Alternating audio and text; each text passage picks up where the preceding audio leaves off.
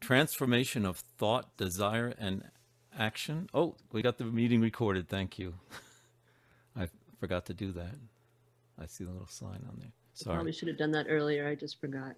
But that's fine. Thank you. I forgot totally. So we are recording this. And there's a scripture passage that always puzzled me that until it was cleared up for me by this little book of the Gospels, and all they had was a heading over it that said, "Oh, that's what that means." But it's where Jesus said, "The eye is the lamp of the body, and if your eyes are healthy, your whole body will be full of light. But if your eyes are unhealthy, your whole body will be full of darkness." And I thought, well, that's kind of like primitive view of anatomy, like what's he talking about with our eyes and stuff, And this little book had a heading over it that said the importance of proper motivation.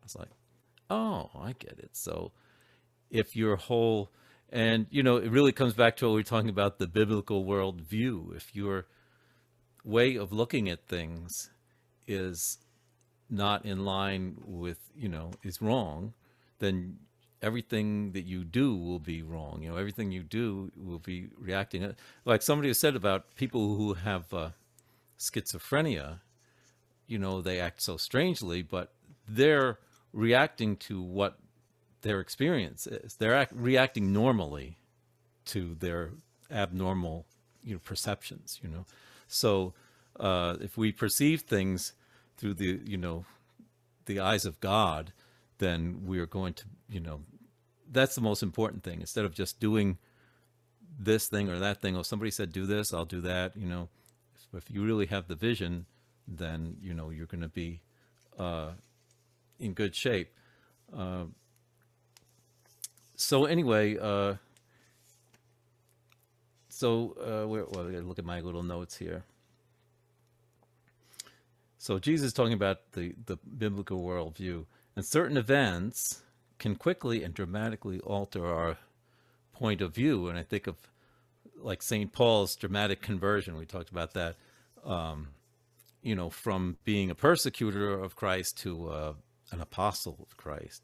And all of a sudden everything changed for him, and he saw things differently, and the scales fell from his eyes. Remember, he was blinded, and and what, who was it? Ananias, I think, came and laid hands on him, and the scales fell from his eyes, and he saw everything differently. And so sometimes, that happens. That has to happen to all of us. It has to happen to all of us, but for most of us, it takes many events and over time that we are, have that conversion, like we were talking about last week. And due to original sin, we need to constantly adjust our vision, I think. We're always learning. And I remember in the book, they were talking about St. Therese, and she said, when I was 13 years old, I thought, well, what else could I learn about perfection, And she soon learned that the more you know about it, the more you know how far you have to go still. And that's been my experience. So, we're, in this chapter, they talk a lot about Saint Therese and, and John of the Cross. And, let me just ask you, like, if you were going to invite one person to dinner, it could either be Saint John of the Cross or Saint Therese. Who would invite John of the Cross? I mean, you would. Oh. Well, like kind of a wet blanket, kind of a. Oh no! Kind of wonderful. A downer. I mean, Therese, she's like so sweet and nice and naive. St. John of the Cross is one of my favorites. He wouldn't even eat. Anyway. But I think though, his seriousness was. I was trying to find out something. A lot of these people, you look at a biography of them, and they don't really say much about their personality, but I think John was very serious but he probably, his love for, made up for that, that he was not like, there is a kind of person who's just going to always tell you, oh, you're doing the wrong thing. I don't think he was that kind of a person. He was somebody who's always trying to help you to do the right thing, and his love for God was what came through. But anyway, some of the things that we were talking about in terms of, change, and it was talking about, I think we really owe Ralph Martin a debt of gratitude for boiling down a lot of St. John of the Cross, and his discussion of, the proper joy in things. Like you have a disordered joy, or what's the word? Inappropriately rejoicing in temporal goods, and and the same way, applying those to the other types of things in your life that you could be rejoicing about. And what he said was, nothing but what belongs to the service of God should be our joy. So that's kind of the one thing, and he's saying some things like, two people are married. What are they so happy about unless it's for the glory of God, or, whatever it is that you're rejoicing in. It's not, you shouldn't rejoice in it unless it's, the service of God, And so that sounds, you might think like, oh, he's really taking the fun out of everything. But it also kind of resonates with you, to think about why you rejoice in things. And there's a way of, you have fun. You watch like a TV show and it's funny and you laugh, and that's, but, if it's joking about some things and makes you think like, well, this world's in a pretty big mess, it's not really anything to be laughing at. It's not, funny. But, when you really see people doing good things and, you rejoice in that, you rejoice in people, coming to God, or God working in our lives. Sometimes we're praying for things and things aren't happening, but other things happen that we rejoice in. So, I think that's something that we have to grow into, that attitude. I'm sure John of the Cross, that was just it for him. Like, he wouldn't rejoice in anything that wasn't in the service of God. But, I think that for me, I got some work to do, and I think that there's always things that, I think that we should, like if you're doing physical exercise, you say, okay, I'm going to lose some weight. I'm going to get in shape. I'm going to do this exercise. So you go down, get up early and you do some, put on the exercise show, or you go to the gym and you work out. And then you come in, I was like, oh, that didn't do anything. Look, the heck, I haven't changed at all. And, but it's incremental. You expect to be sticking with it for a while. And I think that's the same thing with the spirituality. It's incremental growth, So we should always, whatever stage we're at, we should be trying to challenge ourselves to stretch a little bit about, I think some things would sound, at one point in my life, certain things would sound like, oh, that's really kind of, harsh to, that's really hard to feel that way about things. But if you stretch, if that's a goal to be more like that, we can always stretch just a little bit and, have more things. I'm sure there are things that each of us could think of, like that we have and that we enjoy, but we could easily give them up. But then there are other things that maybe are a little harder, to that we're a little bit more attached to, and it's really not for the glory of God. It's just because we like it, and maybe those are the kind of things we can sort of make a little bit of a stretch and put more things from column A into column B.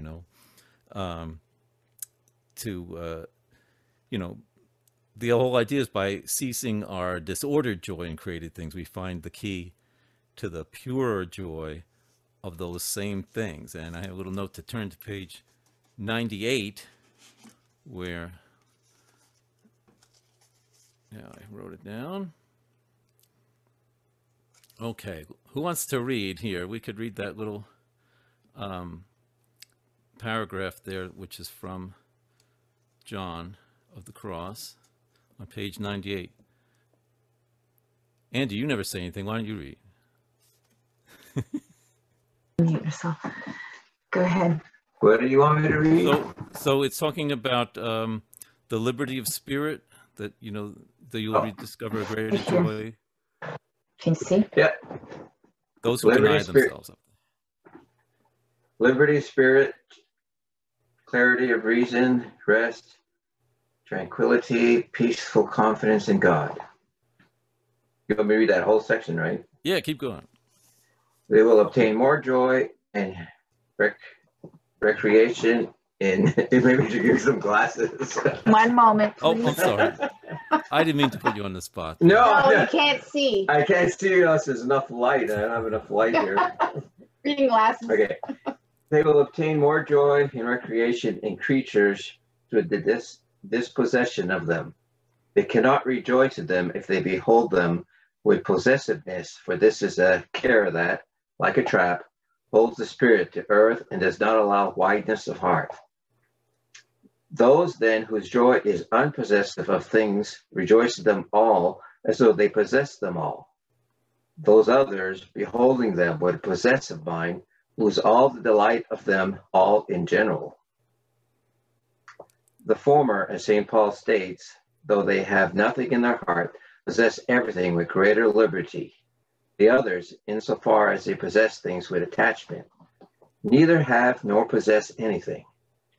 Rather, their heart is held by things, and they suffer as a captive, and spend all their time going to and fro without the snare to which their heart is tied. So yeah, it wouldn't.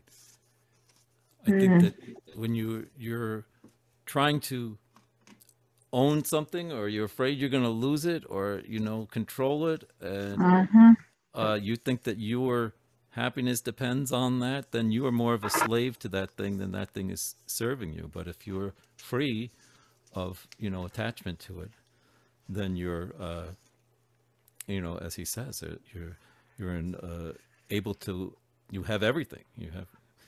And then it goes on to talk about Saint Therese, and she's a little bit more chipper about things, but she's talking about the same things.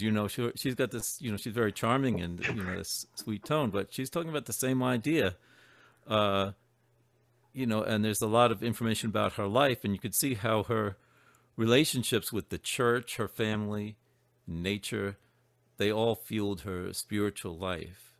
And she's going through the normal stages of growing up, but under the influence of her pious family and the church and everything, and basically the generous grace of God, each of those stages brings her closer to union with God.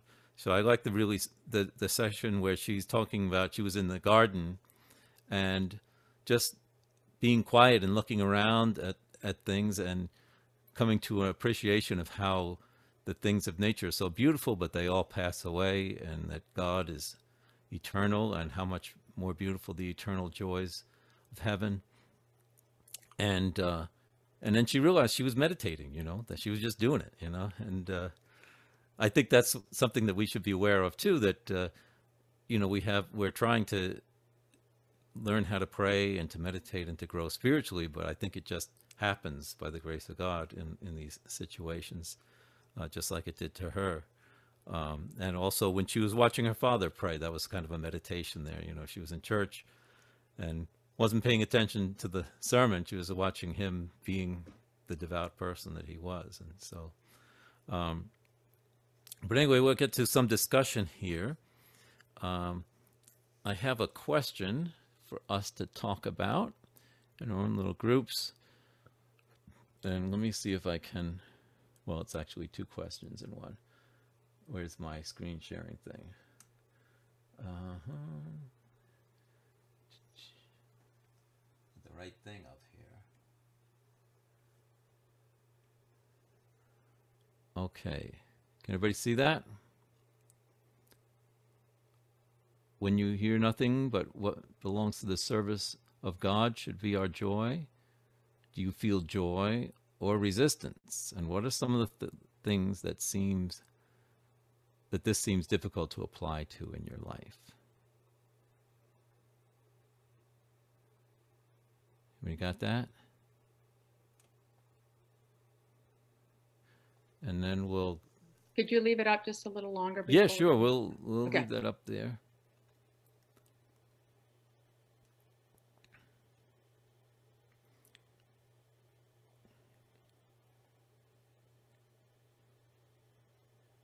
And we'll try to go 10 minutes in our breakout room.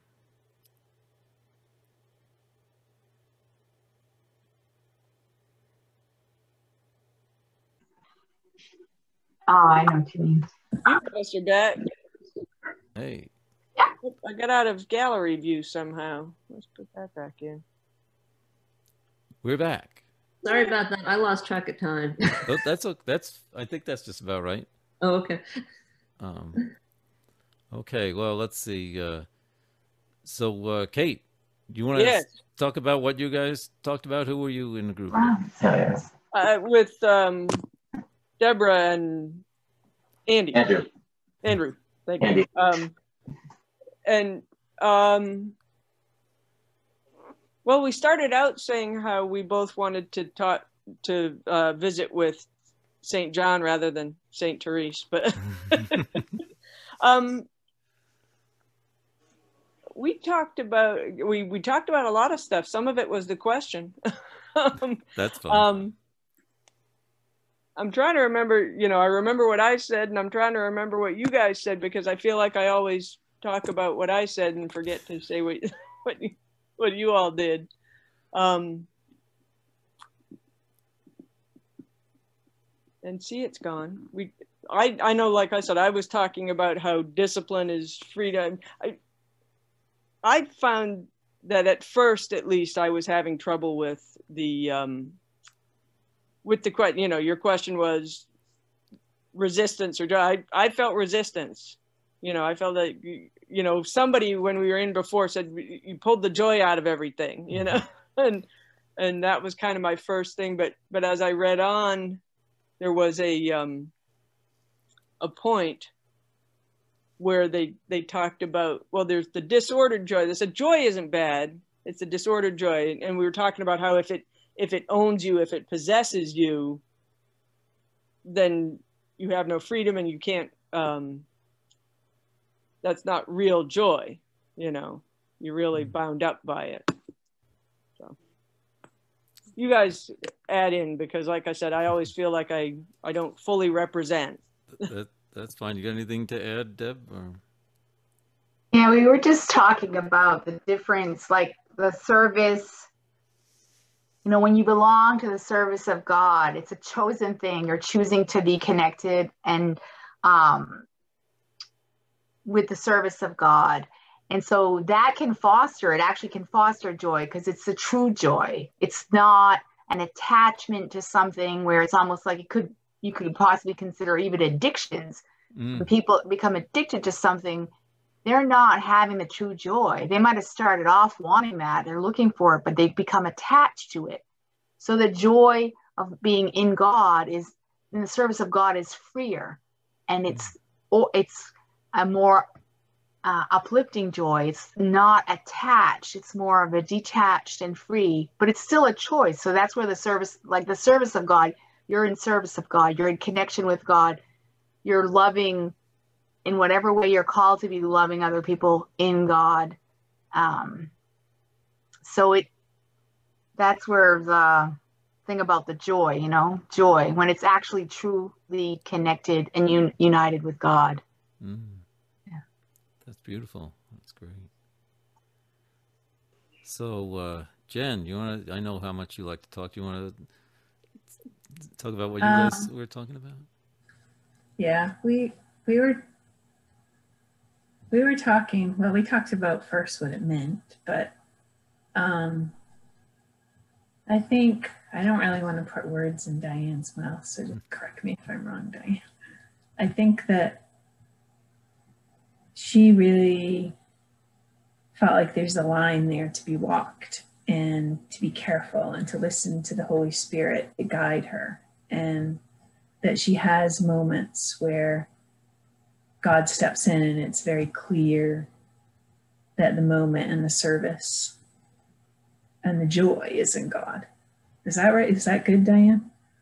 Yeah, it's following what Debbie, what you're saying. It's not a joy because it's something or, you know, something we like. It's after you reflect, you realize you were in the service of God and you accepted that. And there's a joy that actually comes as a result of that. Mm. So you, and you were saying, Jen, too, that there's joy's always there. We have the choice. In the service of God, we're talking. We have the choice. In the absence of like evil or addiction. I mean, I'm like ordinary life, or people who are trying to be close to God. I think in every moment you have the choice. Does this bring you closer to the joy of God, or does it bring you further away? And not that you always recognize it in the moment. I'm just saying the choice is always there, I think.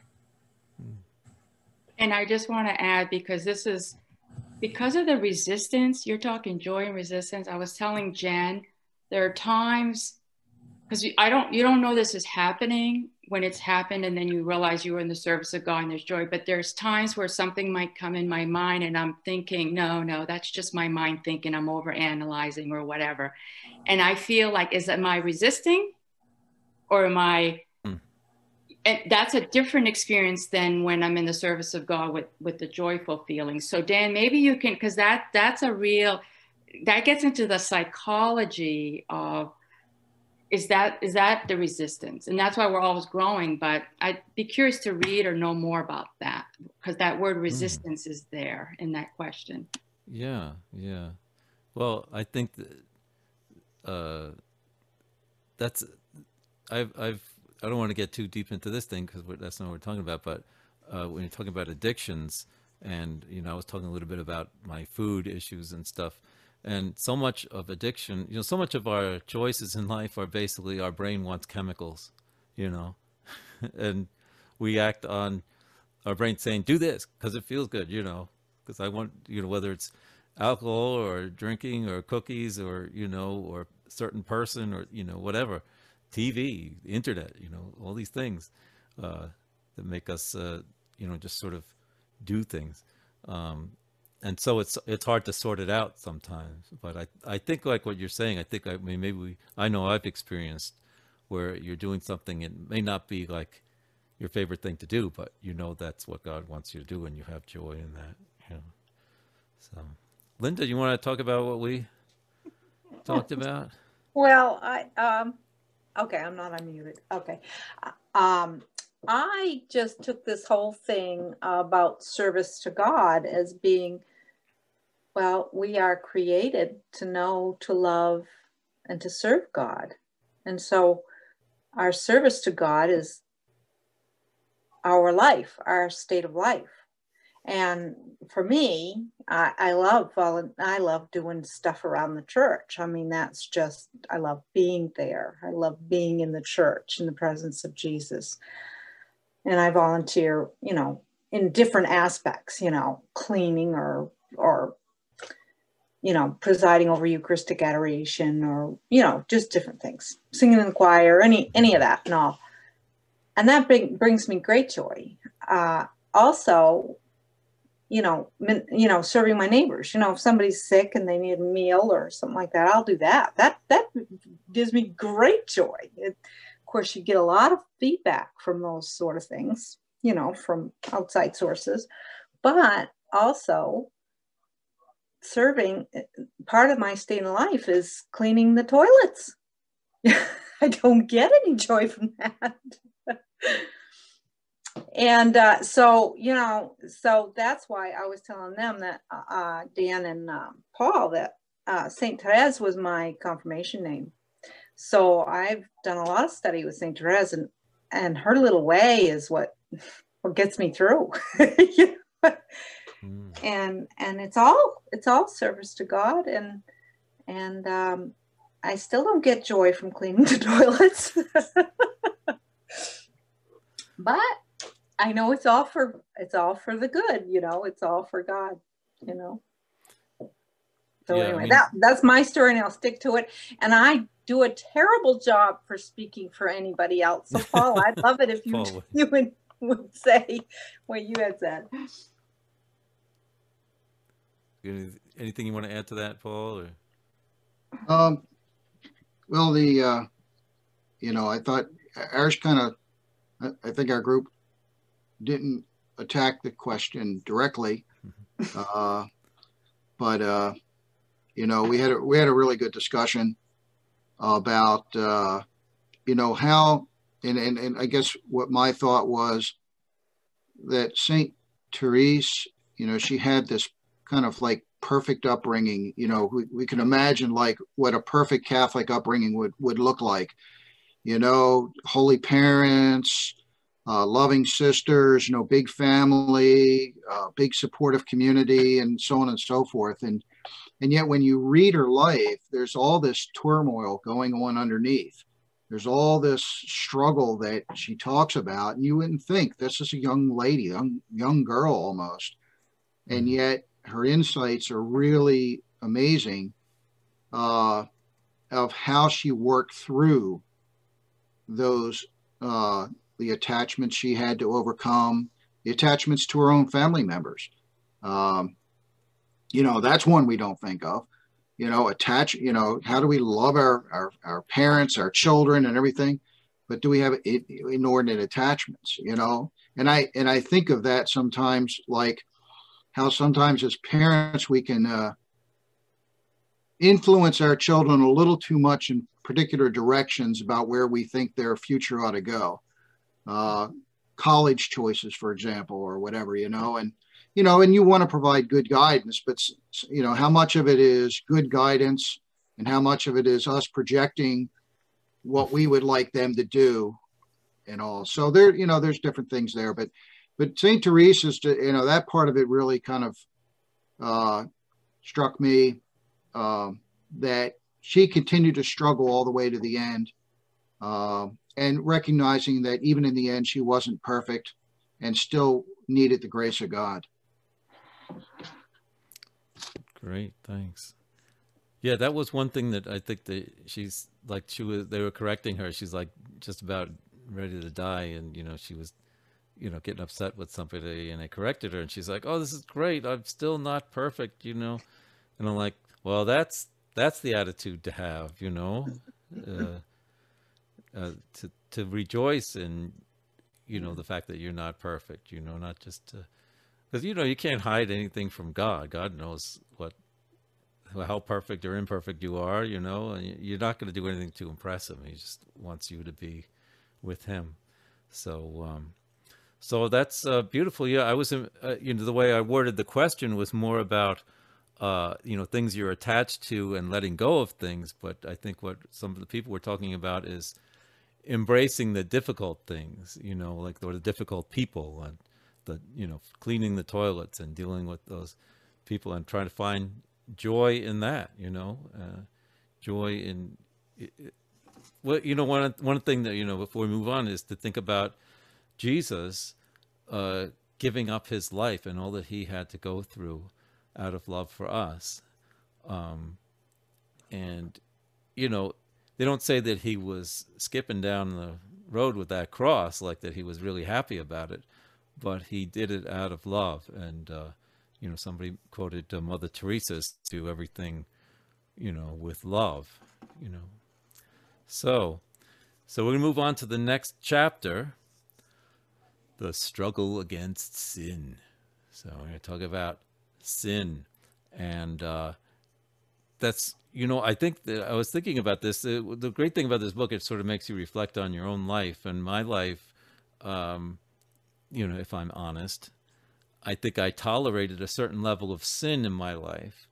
And it was kind of like, well, everybody kind of does this and nobody's perfect. It's one thing for St. Therese to say, "Oh, thank God I'm not perfect," at the end of her life. And it's another thing to say, well, nobody's perfect, and just not bother to change. It's a whole different, way of saying the same thing. I recognize that if I wanted to be perfect, that I should stop doing some of the things. And I think I kind of thought of like, someday I'll get serious about it and I'll take care of that. I'll get rid of that sin.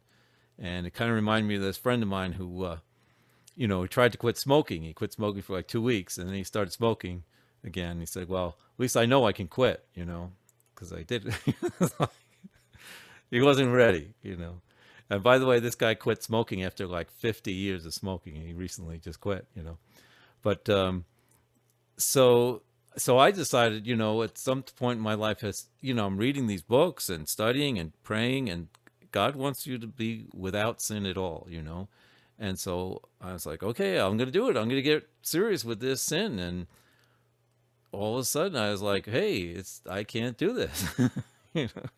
It's not going away. I'm not, it's not that easy to just change like that. And that's where the word struggle, the struggle against sin. It's not easy. And St. Francis de Sales, they talk about him in this chapter, talks about an affection for certain sins, that, it's like you're doing something, like when you're a little kid and you're having a great time drawing on the walls, and then your mother comes in and starts yelling at you for drawing on the walls, and you feel bad because it made your mother unhappy and you got yelled at, but you want to draw on the walls, It's like what makes you happy. And there's a lot of things in life that are like that. Like we say, like, oh, I can't do that because God doesn't want me to do that, But we don't own that feeling, we're not doing it out of love for God. And, I was talking about, I don't eat chocolate chip cookies, but when they make the chocolate chip cookies, I put my nose in there, I smell them, and, it's this beautiful thing, it's attraction to him. As opposed to St. Paul, who said, everything that I used to be so proud of, that I was, everything I knew and believed and was so proud of, it's all just a bunch of rubbish. I don't think of it at all, it's just garbage because I have Christ, and that's, so that's the transformation, as opposed to, I think that's how we can give up sin, is when we kind of go for the love of God and see, believe that whatever God loves is good and whatever God doesn't love is bad. And we have to have that attitude. And St. John says that no one who lives in him, in Jesus, keeps on sinning. No one who continues to sin has either seen him or known him. And that's kind of I'm reading that. It's like, well, there it is in the Bible, like, so you think, oh, I know God, I, making progress. So why you keep sinning, So, but then the next thing about this chapter begins with St. Bernard saying how no matter how bad we are, you don't want to give up and say, oh, well, I guess I don't love God, I'm doomed, I keep sinning, I'm doomed, I'm giving up. And St. Bernard makes a point, no matter how bad you are, all the awful things you're ever doing, God is calling you to holiness, and God wants to help you to deal with your sin and to get rid of it. And he talks about true devotion, and he was different from a lot of saints at his time, or up to that time, that were writing books about holiness for monks and nuns, and they not much for lay people in the active life. And he's pointing out how you could be, saying all these prayers and think you're being truly devout, but meanwhile you're saying bad things about other people, or you're jealous of somebody, or and that's not true devotion. True devotion is living a virtuous life. It's doing the right thing and loving people and loving your neighbor and helping people and not sinning, getting away from sin. And, hopefully praying the rosary and, fasting and all the other things that we might be doing as part of our, devotions will be leading to that, will help us with that. That's the idea. But that they in themselves are not, true devotion. And so the important thing is that, the first step is getting rid of sin, especially mortal sin. And along with the firm resolution to stop, the sacrament of reconciliation is very important.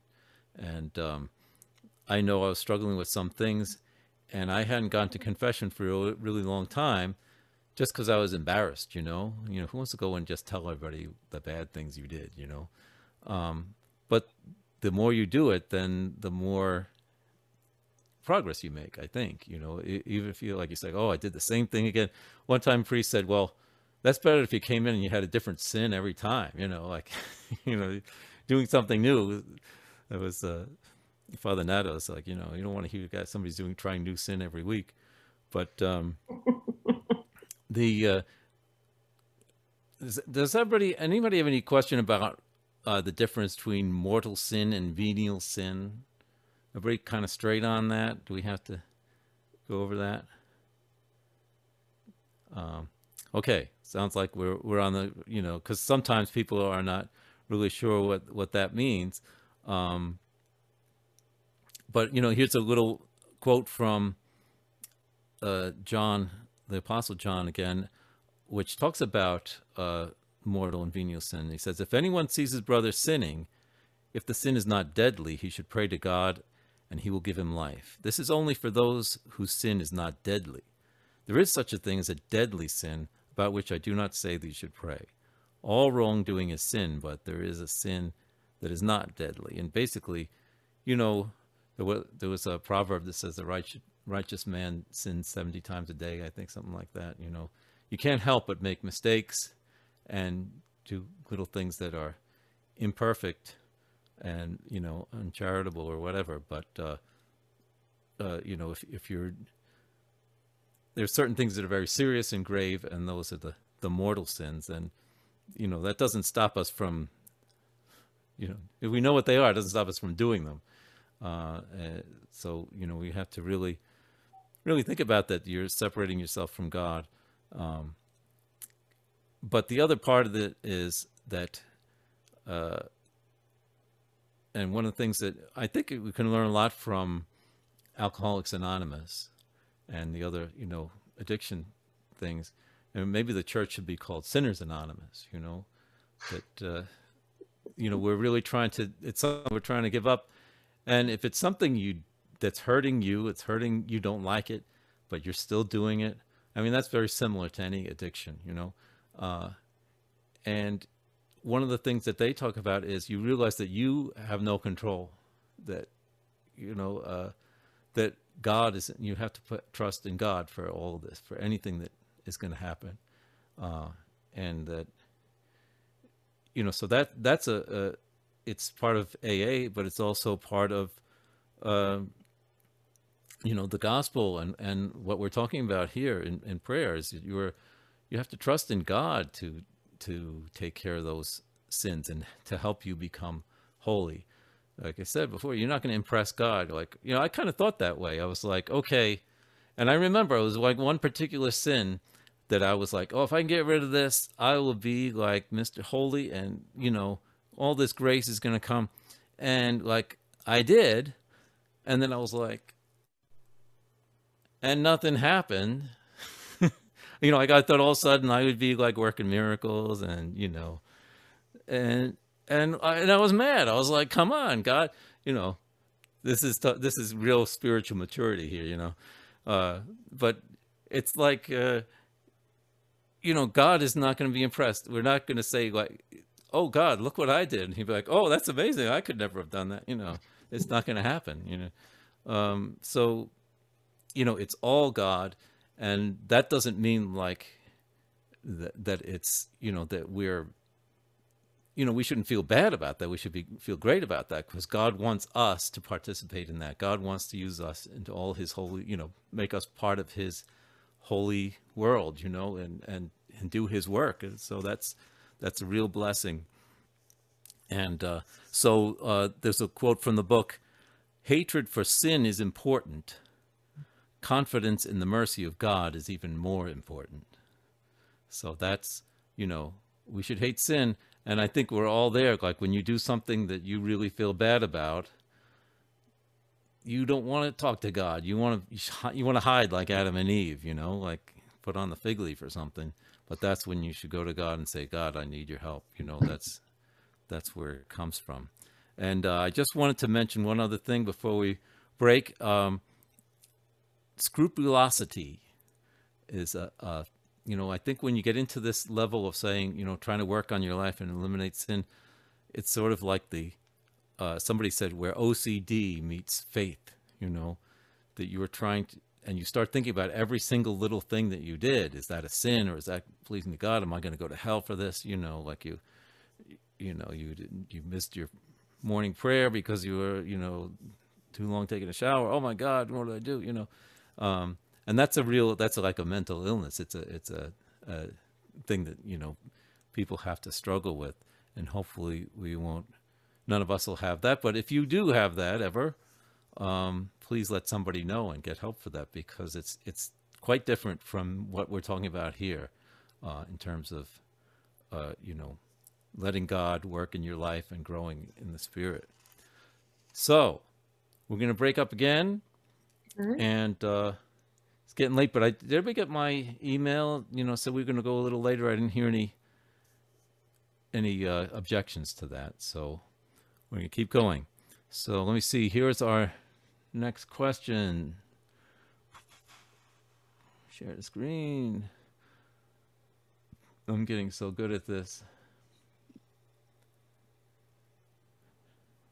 Okay, so 2 questions. Do you think you have made progress in this struggle against sin? And are there things that used to be very attractive to you that you now think of as so much rubbish?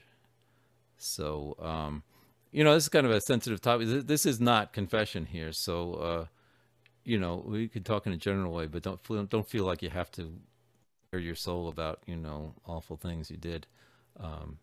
But let's take those questions. You know, have you made progress in this struggle?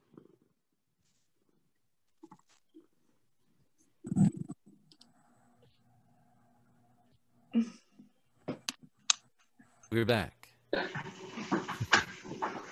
Warped back into our room here. So, well, it's getting late, even with all our, you know, trying to condense things here. Could we just have a few lines from a few words about what we talked about in our groups? Kate, why don't you speak for our group here? Okay. I took notes this time, so I will start with me. I said basically, you know, that I felt like I had made progress, but not nearly as much as I would have liked to. Dan said that he thought he was doing good until he actually tried to make some progress, and then he realized it was harder than he thought, I guess. And Paul, I love the quote from St. Augustine, Lord, make me holy, just not yet. Yeah. But then we got into a discussion on the how well the church catechizes what is sin and mortal sin and venial sin, and you know, especially I think we learned it as kids, but then maybe as adults we could use a little refresher, and we don't get that, you know, like on the catechism. So I think that's a pretty good sum up of ours. A great summary. Good. Who's next? Deb. How about you, Deborah? You have something to say for your group? Did you say Deb? I did. Oh, okay. I wasn't sure if I heard you right. That's so you. we were with Diane, our group, and I guess in general, as we've gotten older, we felt like we are making progress in the struggle against sin. I know for myself, it's very similar sin, so the progress is not always slow going. I can see progress, but it's a repeating thing. It's definitely repeating thing. We talked about, the other one was, are there things that used to be the things that you're considering as rubbish now, so much rubbish. So we talked a little bit about that and about how we looked at that in terms of our thoughts about things, clinging to like maybe our ideas on things that they may not have been in the, as what we're attached to, what we're thinking about may have changed over the years, and realizing what really is important, so that the stuff we cared about in the past is rubbish. It could be ideas that we clung to, or things, or goals like owning a home. These things, like as we've gotten older, our priorities on what's what's of value and what's rubbish have shifted. So I'm not sure if that's sufficient, but do you have anything else, Diane, you want to share? And we actually got off the beaten path, talked about our roots, because they grew up in Madawaska and Fort Kent, and I grew up in Van Buren. So if you know the map, it's like one town next to each other in the St. John Valley. So Yeah. Wow. I had not really had that conversation with them, but. That's great. And we talked a little bit about the sacrament of reconciliation and our different experiences of that as well. Andy, did you want to share anything? About what? About what we talked about? Oh, we also brought up about kids nowadays. You're talking about the rubbish that they're dealing with a lot more than we used to at their age. When we had dreams that we think as rubbish now, but they're not even having those dreams because they're disillusioned. Mm. It's a hard, yeah. Well, thank you. So I think we had Linda and Jen together there. Yeah. Jen, you want to start? I think that the consensus of our group was, as you get older, for various reasons, you get more serious about it, and you start to really try hard to make progress. You see life as finite, you see mistakes you've made in the past, see the consequences of some of your sinful choices. And so that really spurs you on at that time of life to make an extra effort to make progress, I guess. And Linda shared with us, she talked about the sacrament of reconciliation and how that has really aided her in her progress. I don't know. I left out Roseanne. Sorry, Roseanne. You go ahead.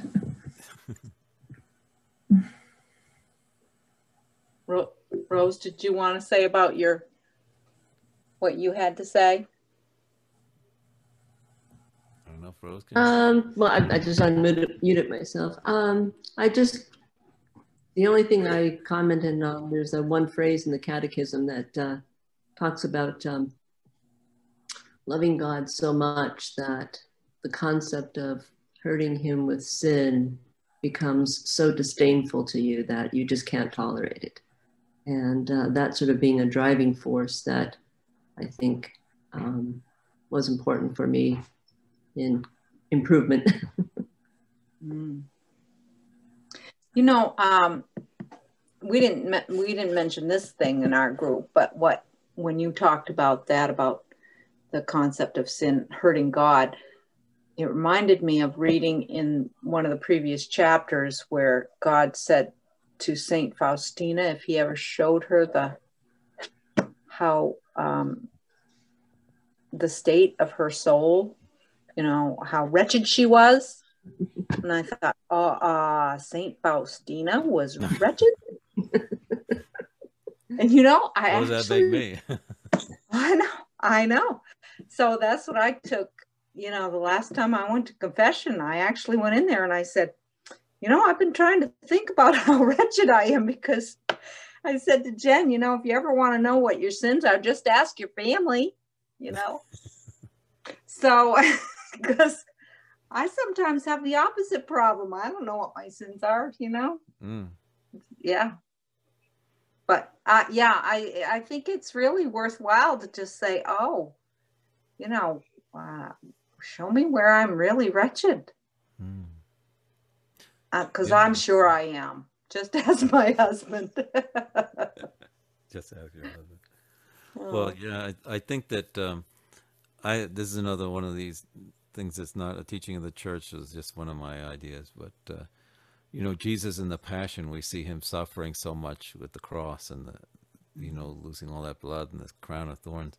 And sometimes I think that the physical suffering was almost a relief for him from the spiritual suffering of bearing our sins. You know, it wasn't just like that he suffered physically, but that he had to take on our sins. He took on that guilt of having done all the things that, you know, that everybody's ever done that was sinful, you know, and, you know, took that upon himself. It wasn't just like some symbolic thing. Like like St. Paul says, he became sin, you know. So sometimes, you know, I hope it depends on how, you know, you view things negatively or positively, but to think about, you know, how does that hurt God? We think, oh, well, nothing can hurt God. God is perfect, but he chooses to be vulnerable to us and, you know, out of love. So,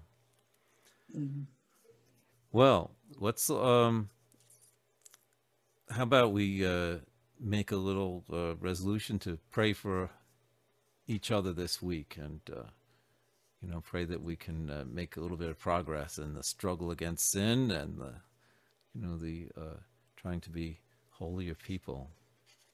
I'll be praying for you. So I guess we gotta wrap it up. We'll say the Our Father, and we'll call it a night.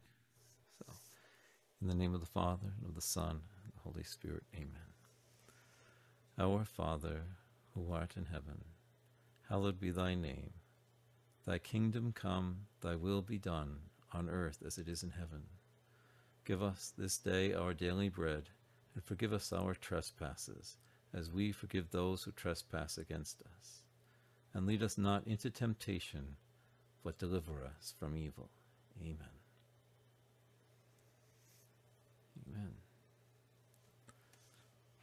All right. Unmute yourself. You can say good night. Good night. Night. Thank you. Night. Thank you, Night, everybody. everyone. Thank you so much for coming. Bye-bye. Bye-bye.